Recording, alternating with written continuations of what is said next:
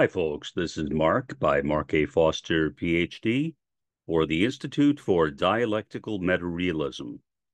I will read to you an article from the Times of Israel, which places Benny Gantz's moderate party, centrist party, and the more right-wing parties that form with Likud, Netanyahu's government, on a collision course.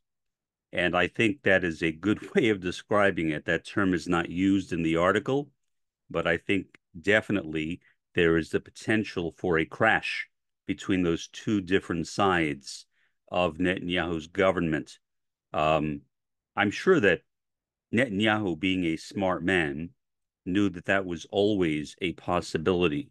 The larger your coalition, the more diverse it is, the less likely it is that it will last.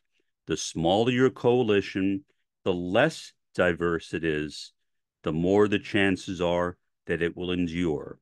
And so things do not look very good for Bibi Netanyahu right now, but we will see.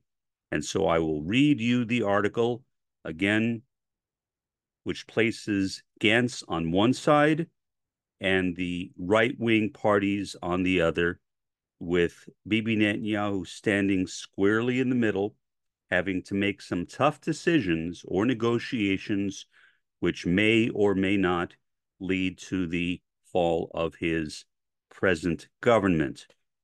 So I will put on my spectacles and then read for you the article. It is a short one.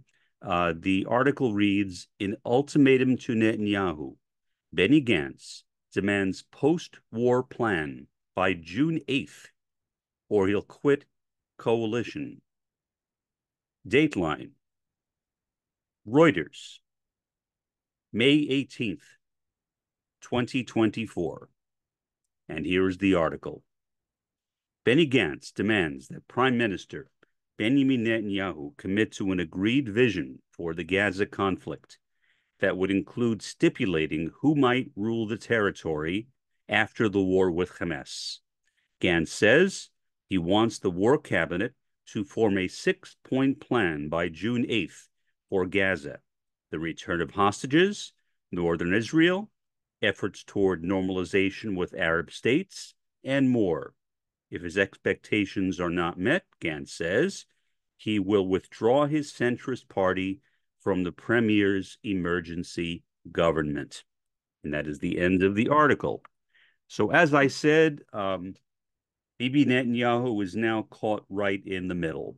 With this move that Gantz has taken, he basically threatens to tear the coalition apart. I am sure that there will be negotiations. There are always negotiations in these kinds of situations. Whether they will be successful, who knows? I do not know these people. I don't know how flexible they are, how willing they are or are not to compromise on certain things.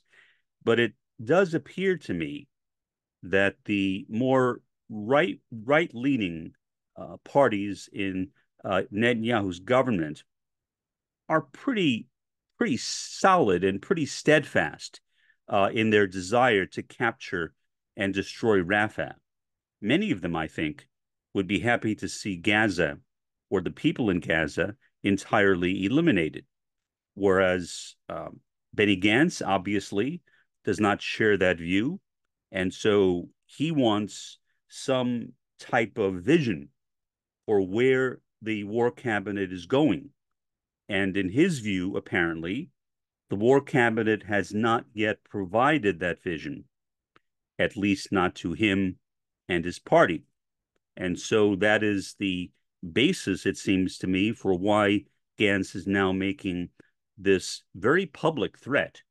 Often these threats are made behind closed doors. Gantz is not making a threat behind closed doors. He is making this threat out in the open so that everyone knows that he will leave the government of Bibi Netanyahu if there is not a plan by the 8th of next month.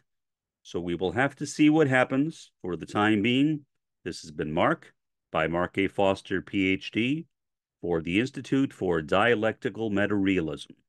Have a pleasant day and an even better day tomorrow.